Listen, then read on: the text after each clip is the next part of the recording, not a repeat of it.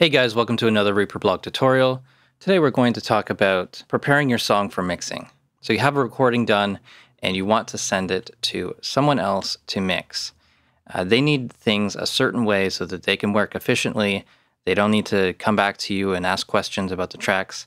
It should all make sense as soon as they drop it in and nothing is missing, nothing sounds weird, nothing is out of time, things like that. So I have this recording finished here. I've done some editing and I'm preparing it for mixing. So in this project I have MIDI drums and we'll be rendering each individual mic, so the kick in, the kick out, the kick sub, all those tracks as WAV files, one for each microphone that's used in that drum kit. The bass will be rendered without any effects on it. All the guitars will be rendered without effects, plus a version with effects. And that's it for this song. Before we export anything, we need to get things set up correctly in the session. So first of all, do a save as.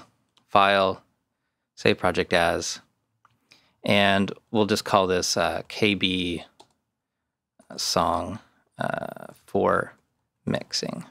You can call it for mixing, mix prep, something like that. And so we've got this project saved.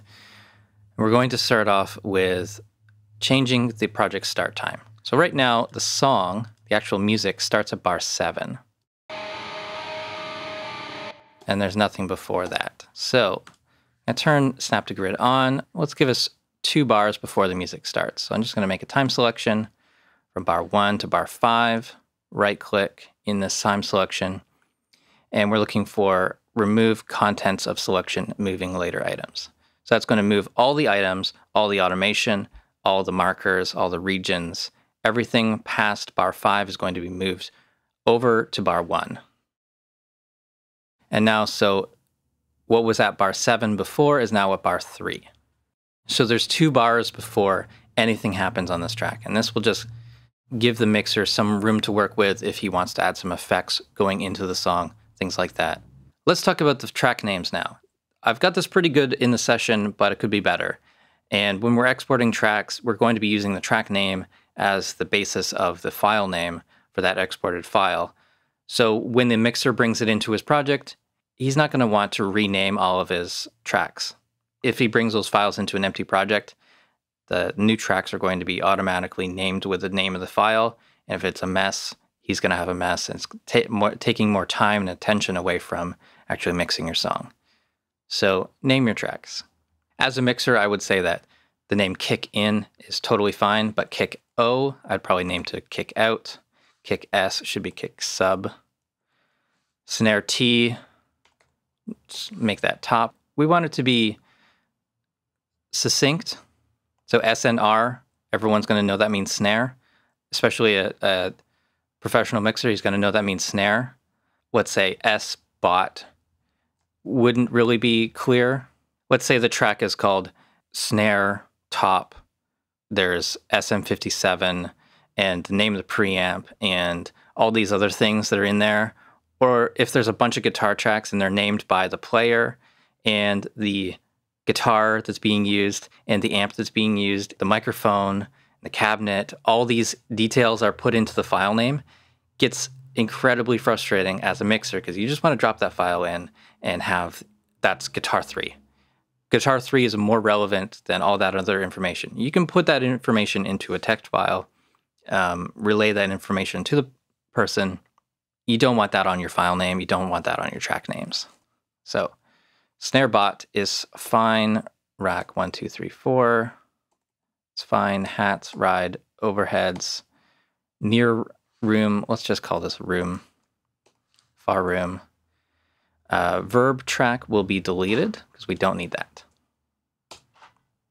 Bass is fine. We'll call this bass DI though.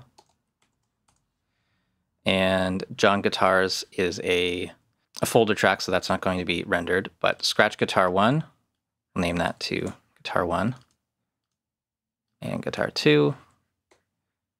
Verb will be deleted. And AH1 will be guitar 3. And guitar 4. There aren't a lot of tracks in this project, so that's a pretty quick process. you kind of get into the habit of doing this as you're recording, just naming things a certain way, the way that other people would like to see them when they receive the files. But if you have 60 tracks and they're all untitled or things like that, it's going to take some work to actually get that set up right. But it is worth it. The mixer, or even yourself, when you bring these files into a new project, you're going to be happy that you named these correctly, took the time to do it correctly. So we've got our song start, we've got our track names done. Let's render the virtual instruments, since that's pretty straightforward. We're going to open up Contact, and we're going to enable the master view, because we're going to be using this master volume. This master volume here controls all the individual outputs that are going to these individual tracks. And I know that the kick and the snare mics are pretty hot coming out of here. Let's just solo the drums.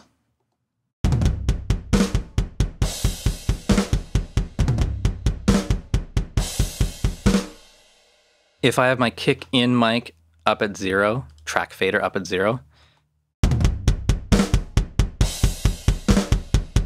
it's close to clipping, not quite. So we can give the mixer a little more room to work with. He doesn't need maximized tracks. We don't need these peaking at 0 or clipping above 0. We can just go to the virtual instrument master volume. We can turn this down by 3, 4, 6 dB. Then all of these individual tracks, all the individual outputs that are routed to individual tracks inside Reaper will be scaled down. We don't have to take 20 little send faders and turn those down. We don't need to mess with these either. So that's just giving yourself some headroom, and that's going to apply to every virtual instrument. So if you have the track volume at 0 and the parts playing, whether it's a synth or drums, you want that somewhere in the middle range from like -24 to -6, and not above that, not way below that. All right, so we're going to render these drums now. We're going to click on the first mono track, kick in, and then shift click to the last mono track, which is the ride. Going to the render options here, stems, selected tracks, entire project. We do want a folder to be created. So we'll just call this KB drums export. And that's going to, you can see here in the render to section, is going to create a new folder and then put in that exported file there. Now this is a 44.1 project, so we want to change that, and channels set to mono because these selected tracks are all mono tracks. So it's not going to take the track panning into account here. It will take the track volume, and if we're being really picky, we could probably set that to 0 again. But I'm not too worried about that. As long as we're in that volume range that we set before, it's not going to be a problem. So now I'm going to add these to the render queue. That's this button here. That's just going to save those settings and add it to a list of files to process in the future. Now I'm going to change my selection to the overheads to the far room mics. And I'll take these and do the same thing, again using the track file name wildcard. You can find that in this list here. And it's just going to use the track name as the exported file name. We're going to change this to stereo. That's the only other thing we're changing here. 24-bit, wave, using BWF, add to render queue. Now we go to File, Open Render Queue. Now we see what it's going to export. So it's going to render this project using the entire project, rendering to a wave 2-channel 441 24-bit, and then the folder that is going to. And we can render all.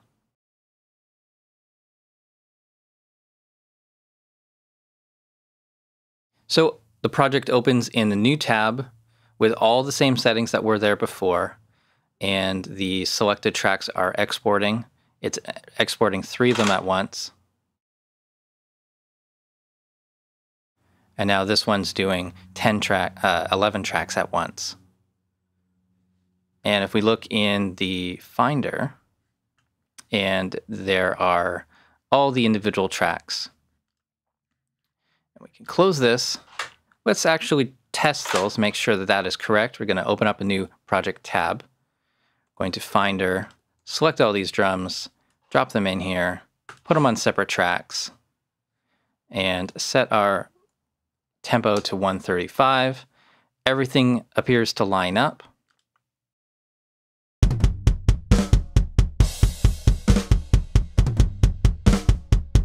And it sounds just like in the other project.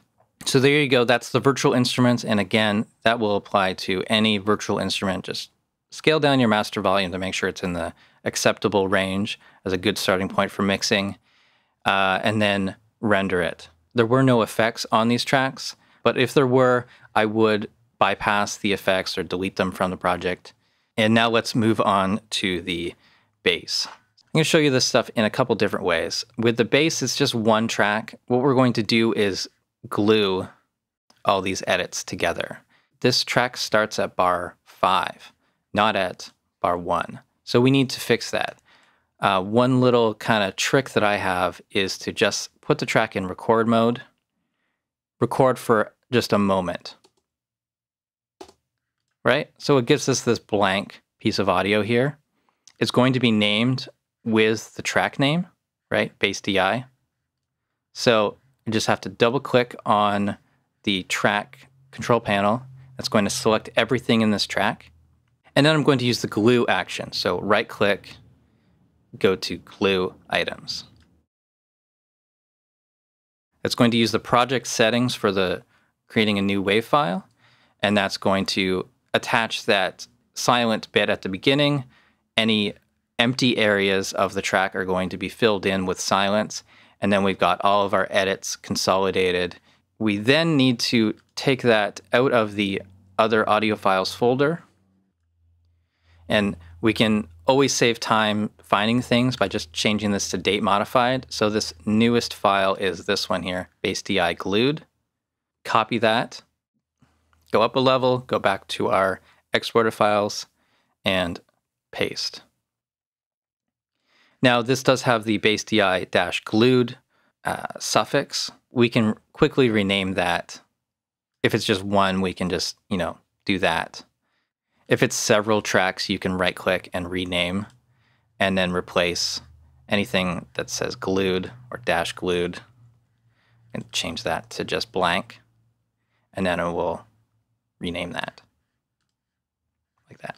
So because of the way that we've exported this, these effects are not going to be rendered. So these, the 808 and the bass professor is not going to actually be applied to that audio. So if we go into this project, bring back our bass DI track, drop it in, we've got a complete wave file just as it was in the other project. It's in time. We could probably correct this clipping, but I'm not too worried about it because it's going to be distorted to hell in the actual mix. So that's all good. Now let's look at doing the same thing with the guitars, but in a different way. Actually, we can do all the guitars at once. So I'm going to just command click on all those guitar tracks, and we're going to File, Consolidate, Export Tracks. So this kind of does the same thing as the glue. I find it a little bit more time consuming to do it this way than to just prepare all the tracks and glue them. But I want to show you all the options here. We need to set this to the project rate, channel, source media. We could set this to 1 or we can set this to auto. We've got mono audio files here. It's going to export as mono. Again, entire project, selected tracks, resample. It's not going to be applicable, but yeah, we can change our format here if we need to. 24-bit. We do want to write the BWF metadata. We're not exporting MIDI, so we don't need to worry about that one. And we do need to change a folder. So let's go to the project folder, which I've got Kurt Blue drums and the export folder. I'm gonna go there. And let's process. So this should do all 4 of those tracks at the same time, ignoring any plugins that are on the tracks and automatically filling in this gap at the start.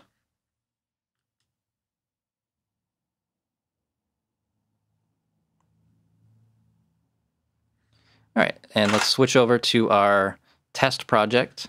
Go to the Finder, and we've got these 4 tracks here. It's automatically given the track number, which I'm not a fan of, and it is also put in consolidated at the end. Not something we want for this. So we're going to rename and change consolidated to nothing.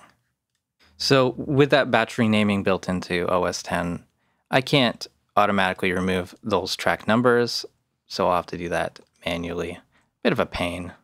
There are many other batch renaming programs. I used to use a couple of them for different things, but most of the time that the one built into Finder solves the problem for me. So here are my new guitar tracks. I can drop those in on separate tracks. And if I play these, it's actually the DI tracks.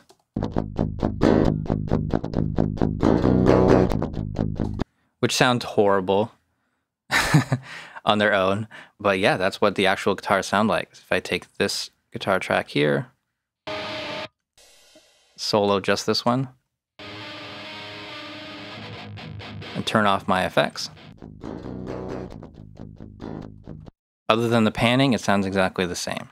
So we do also want to render these with the sound of the amps on here as a reference, or because they sound pretty good, they could actually be used in the mix with some further processing. So again, we're going to the regular render window, doing selected tracks, entire project. We already have our folder selected. Let's just do an underscore amp, or you could do underscore amp, you could do processed, or underscore effects, or underscore wet, something like that, that just shows that it's the same as the DI. Actually, that's what we should have done. We should have renamed those guitar tracks to guitar 4 underscore DI. So track underscore amp, track underscore effects, or wet, something like that is going to show that these are processed tracks. We are doing 44.1 mono tracks, and we do need to make sure that all 4 of those tracks are selected, and now we can render that. And we go over to Finder, and we're going to rename these just to make sure that DI is in the name after the name. So guitar 1 DI. All right, so again, these new guitars are here. So guitar 1 wet, guitar 2 DI, guitar 2 wet. So we'll take all these wet files, go over to the test project, and we'll mute these and drop in these files, separate tracks, play the song.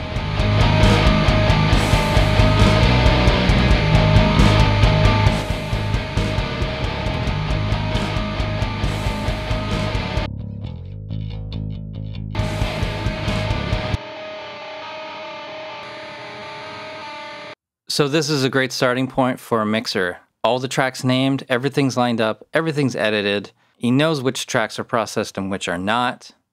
And I think that's it, guys. I think that covers every possibility there is. Virtual instruments, recorded instruments, pre and post effects. If I missed anything, please leave a comment, either on YouTube, on the website, on Facebook, wherever you can get a hold of me. But I think this covers it. Hope you've found this useful.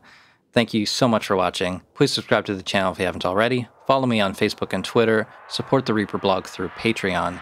And visit reaperblog.net for a lot more tutorials.